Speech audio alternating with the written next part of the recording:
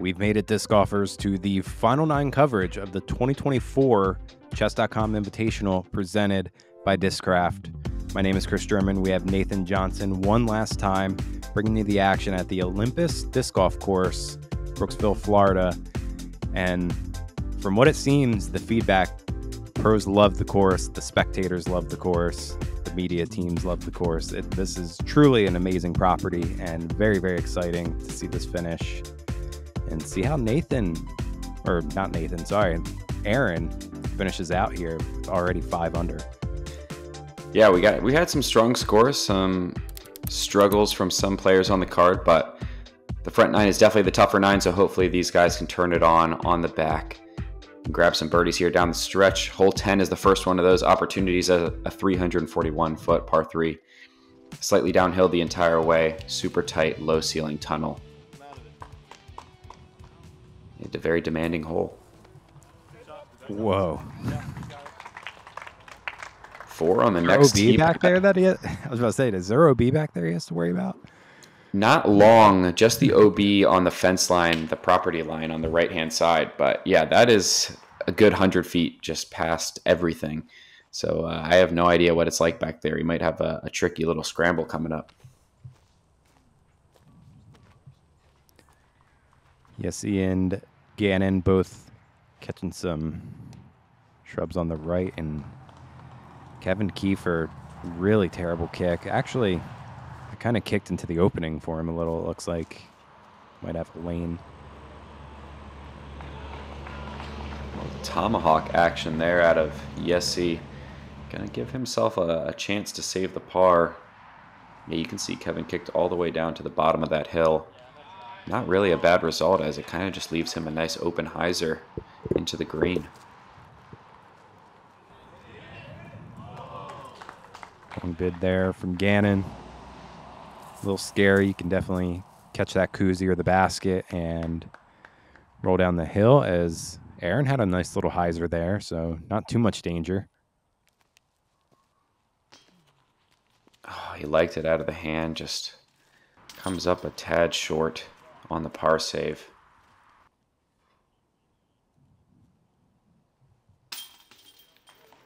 Ooh.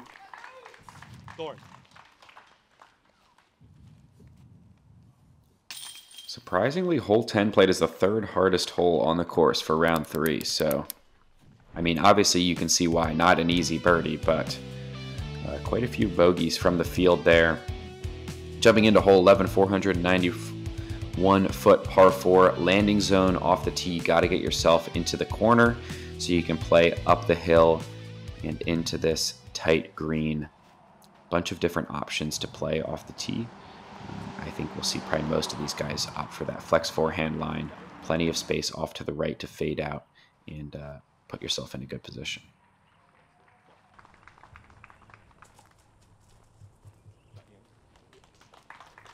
Gannon getting there with the backhand.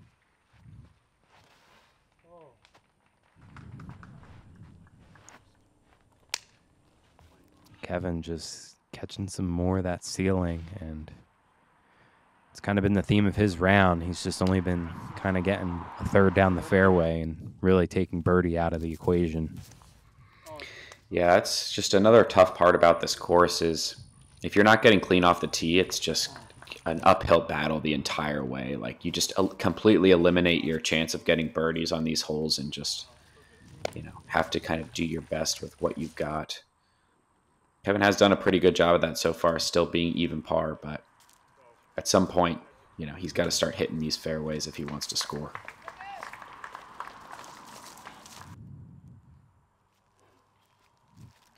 Aaron gets up the hill, probably about 25 from the basket, and Gannon did this one of the previous rounds too.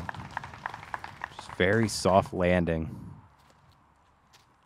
Very important, easy to go past the basket. Yeah, great touch on that approach. Great nose angle control to just land the disc nice and soft. Eliminate the ground play.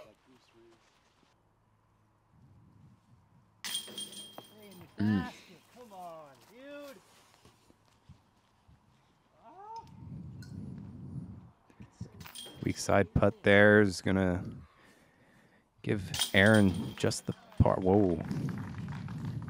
Yeah, It's almost close to spitting back out there for Kevin. Good par save for him. Yeah, Aaron has just been throwing the disc great today, giving himself opportunities. Just a couple putts here and there, just kind of holding him back. He could be making a push for the lead if those putts were a few inches in the other direction.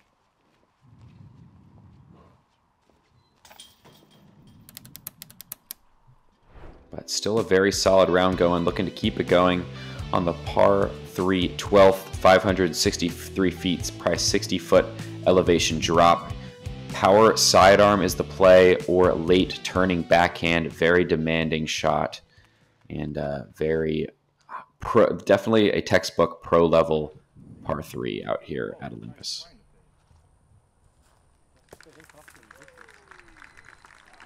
Gannon pushing it a little straight, a little too long.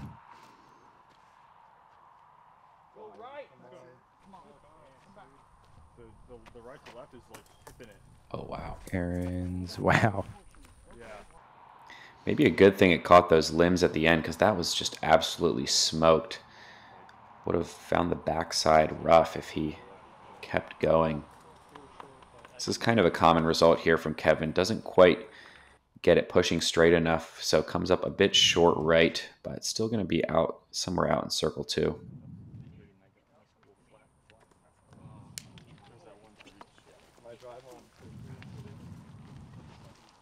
Yessie getting caught up. That's going to be a tricky approach. And he does it. Yeah, just barely misses that owl statue that sits on the green here. A couple long birdie bids coming up from the rest of the card. See if anybody's able to connect from circle 2.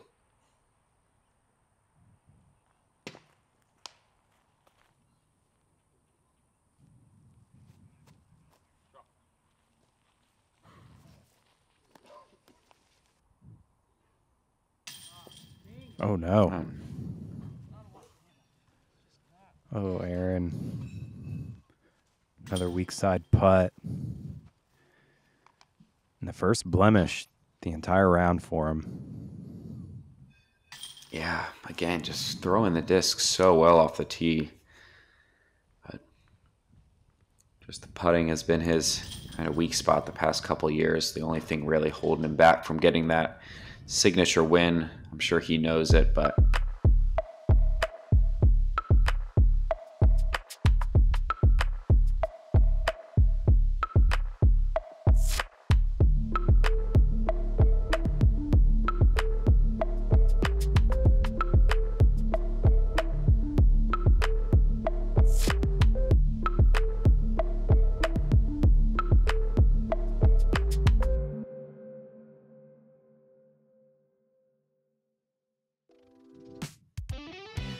hole 13, a 468-foot par 4. Most players are going to opt for the forehand off the tee. Anywhere in this range is a great tee shot to set up the turnover forehand into the green. If you're not in the perfect spot, though, it can get pretty tight as far as scrambling goes. So getting right off the tee shot is paramount.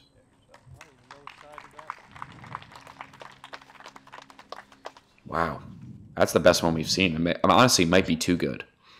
Yeah, I was about to say, he probably might have even gone too right. Yeah. Kevin finds his own route over there as well. Yeah, especially with a Pro Tour field, like typically you see guys getting pretty aggressive on holes like this. I'm surprised we haven't seen more rollers and or like power flex backhands trying to get a little, maybe an outside eagle look, because it's definitely there. The fairway shapes for it. But I guess these guys, have gotten into this place by playing safe, playing within themselves. So no reason to change that for one hole. Yeah, and if you end up on the left here, it is not a good time. Aaron, really nice flick roller to get up and down over there. He should have a look for birdie.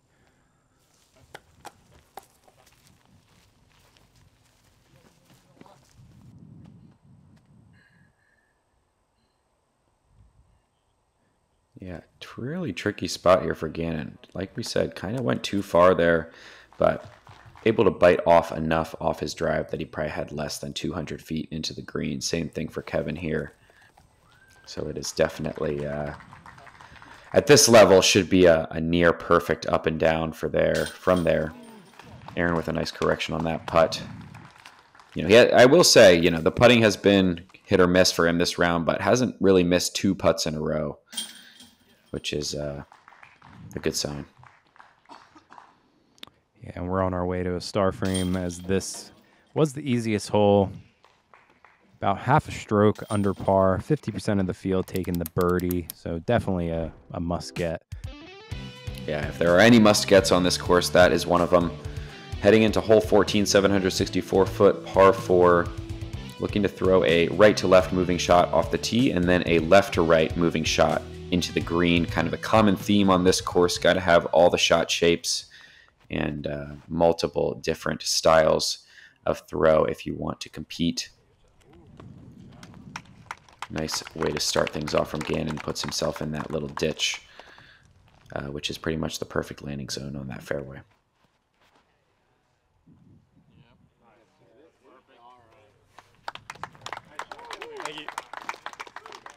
Great shot there from Kevin, matching Gannon.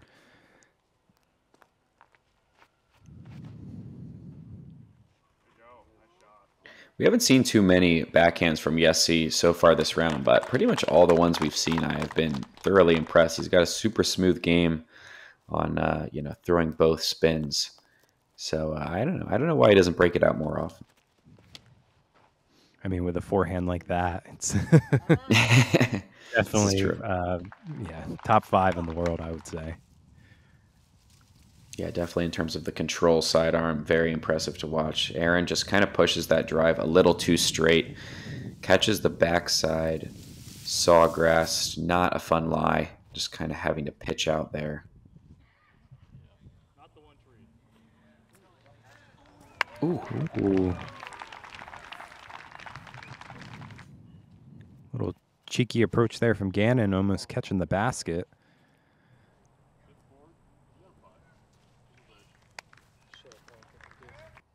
Yeah, not a bad shot from Kevin as well. These sidearms from the ditch are playing about 360 to 370 feet into the green. Fairway shapes pretty well for that just force over forehand that, you know, with an overstable disc is going to come out at the end.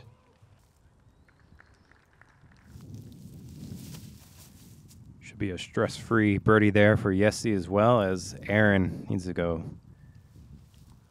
big up and over and still has some work there. Yeah, might not really have a putt depending on where his lie is behind that bushy tree.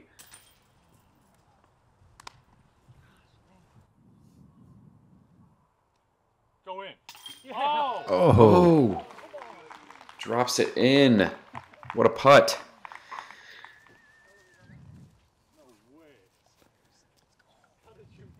He's hyped. He loves it.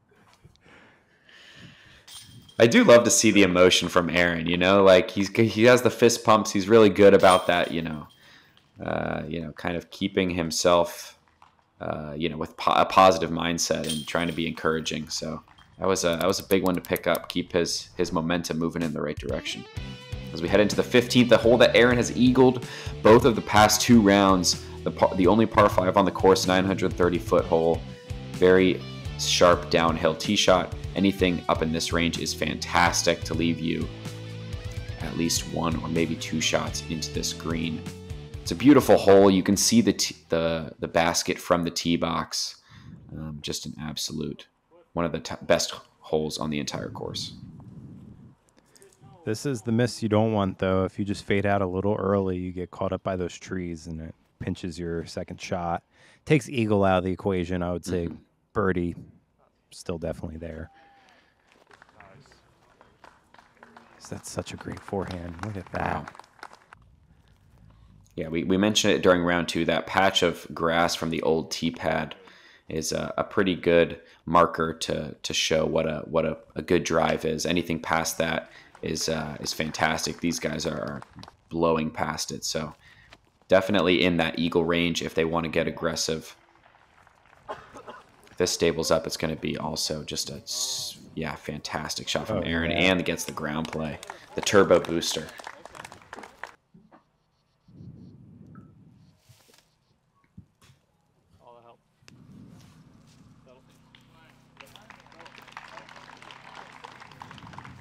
Gannon just making progress.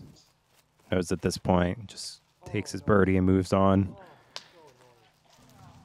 Yeah, the pinch point. Oh, as Kevin finds the left side rough, that is not great. But yeah, that pinch point that you see is probably about 280, 290 into the basket from there. So, you know, anything up in that area before your third shot is just fine if you're playing for the birdie.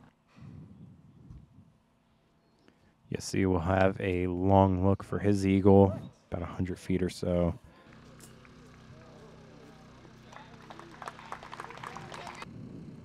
Aaron's going to have to make a highlight putt here to be 3 for 3.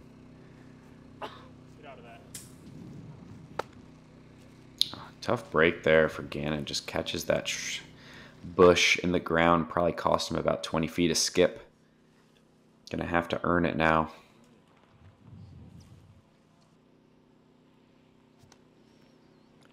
Pitch out territory there for Kiefer. Executes his fourth shot there.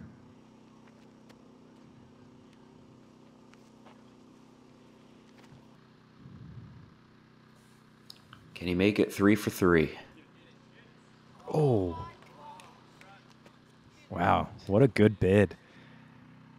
Yeah, not a bad effort at all.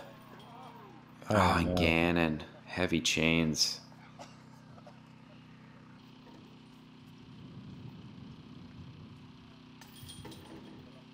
Some surprising struggles on the card on the second easiest hole on the course. We had 2 eagles again during round 3. Garrett Gerthy and Simon Lizotte. No surprises for those 2 names to be picking up the 3 on the 15th. 3 holes to play, starting with hole 16, 737 foot, par 4. Most players going to throw a turnover or maybe flexing backhand to land anywhere around this base of this hill. Then you've got a nice 280 to 300 foot sidearm into the green. Pretty straightforward hole, but it's a tricky tee shot to get the stability right. Keep yourself in the middle of this fairway. Ooh. Wow, just barely hangs on. Tough sidearm to throw on this tee shot with that OB fence on the right-hand side. Can get you into some trouble. This needs to stable up. That's looking like you can find some OB as well. Long? I don't think there's OB long on this hole, but that does pinch off his access into the green. I don't know if he can still play that traditional fairway. Might have to go over the top. We'll see. Yeah, you're good.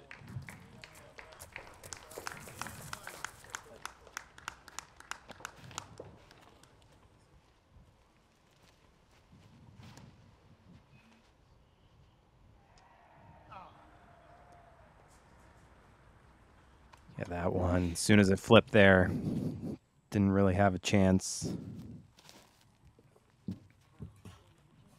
Does have an outside chance to get up and down, but it's going to take like a 450-foot flex sidearm from there and just doesn't quite give it the turn that Kevin needed. Yeah, buddy. Oh, yeah. Beautiful.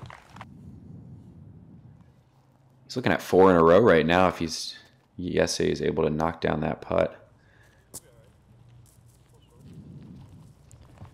Good shot there from Gannon as well. Grenade. Yeah, I was wondering when Aaron was going to bring out his inner Colorado going up and over, and looked like it was pretty successful. Yeah, should have some sort of luck. We'll see.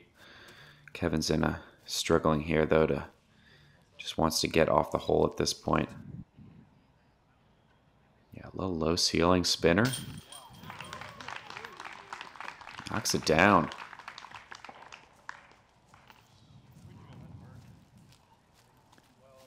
Seven down now for Aaron with a couple missed putts as well. Yeah, he is in the mix at this point, right? If Aaron's able to finish birdie, he puts himself in the conversation to still win this tournament. Like, as we've seen in the first 2 rounds, on holes 17 and 18, anything is possible. So these leaders could very easily slip up and, give Aaron a chance to take this one down. First of those 2 holes here, 17, 588-foot par 4. You got to hit the gap. You have to clear this OB pond if you want a chance at the birdie. The second shot, if you're able to put it in the landing zone, is pretty straightforward, just kind of a low ceiling 300-ish foot tunnel shot. But this tee shot is very demanding through a very tight gap, and distance control is paramount.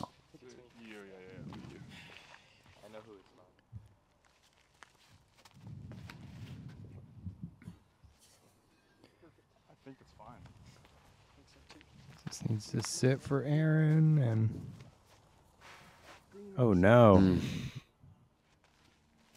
Just barely leaks it long into the OB. Looks good. It's hard to know out of your hand if it's a good shot or not.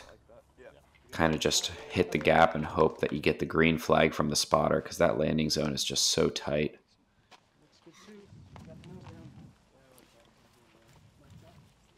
It's leaking long too. Yeah, one of the harder tee shots on the course, I believe. CSA just goes big spike hyzer, left side.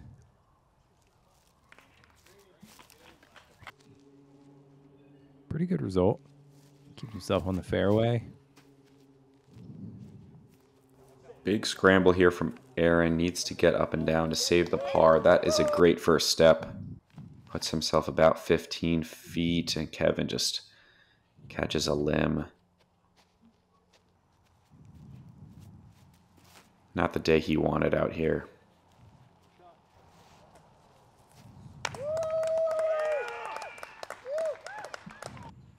Another birdie coming up there for Gannon.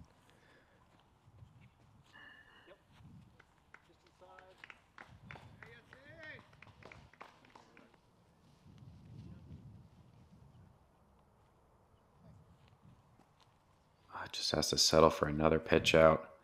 That's the thing about this course. We've been saying it all 3 rounds of just the rough is in some spots is just so thick that it really limits your options. And, if you're off by 5 feet from where you'd like to be, it's just a bit low there for Yessi. But yeah, it can really inflate your scores very quickly out here. Ooh. Little high, but still able to save the par. So this hole came in quarter stroke over par, so one of the more challenging holes, and we can definitely see why. Yeah, the big numbers come up quick if you're just a little off. Especially with that OB long around the green as well, so you can't just pump one on your second shot.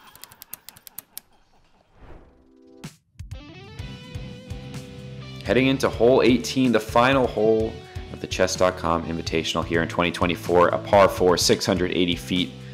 Beautiful downhill tee shot, looking to put it anywhere inbounds. Gives you a chance to put yourself on this island green and get a chance at the birdie. A lot of players are going to opt for this forehand into the blind landing zone on the right-hand side of that first island. Beautiful shot from Gannon. Puts himself right where he needs to be.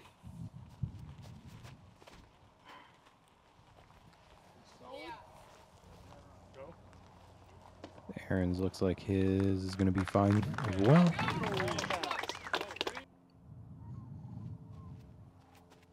Yeah, I was surprised we didn't see more of these forehands on the first 2 days. I think this is kind of pushing a bit straight, needs to get down. Oh yeah, just barely hangs on. But, it is a blind landing zone, so it is tricky, but there's plenty of space over there on the right-hand side, and you can really just kind of power on a overstable disc, knowing that it'll fade over into that landing zone. 4 great shots, though. I think this is the first time all week we've seen 4 guys inbounds on the tee shot. Yeah, and this hole came in under par after being over par for the past couple rounds as Kevin, the damages just continue. think it's safe to say the players figured it out here final day. Aaron inside the circle. Yeah, it's just a massive spike hyzer there. Gannon getting technical. Nice backhand shot from him. Mirrored with Aaron there.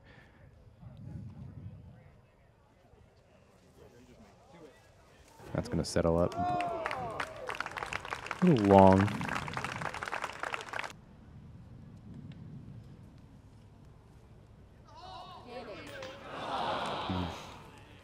Just a bit short to save the par there from Kevin. Gonna round out his day with another bogey. Yesay for the birdie, just a bit off as well.